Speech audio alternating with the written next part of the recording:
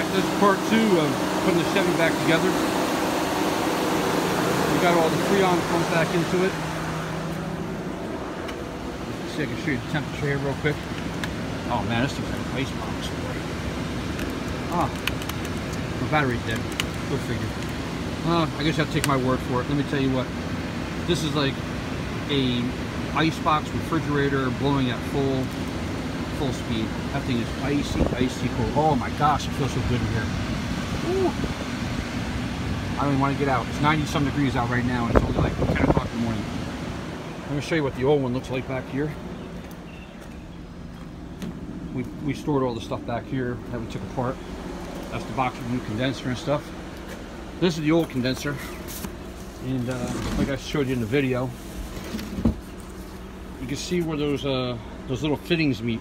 These fittings actually are just weld-ons for a oil cooler, and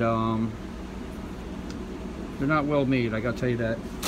But the new one is totally sealed from here all the way down to prevent us from doing this.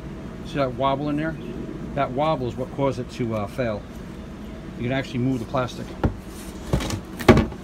And the first one I got, the first radiator or condenser, it was so bowed, it was like this on one side, like a bowling ball went through it, and flat on top. When I first looked at it, it was flat.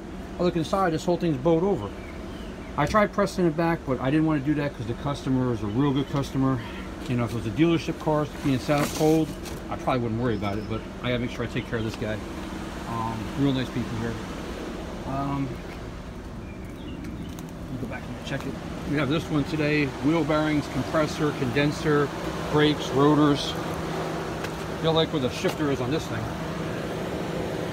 This is a European car. Then we have one here from Kentucky. My daughter's in here real quick. What are we doing on this one, Lee? CV axle, which is really a one piece, but it bolts in with 2 12s.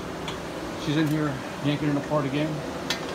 All right, guys, just want to do that quick little update on YouTube, my part 2, just to show you what the car looked like now, and obviously you know what it looked like before.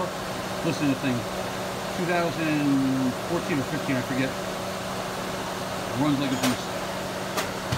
All right, and there's the Charger RT. Lower truck's there. All right, YouTube, gotta go. Have a good day, everybody.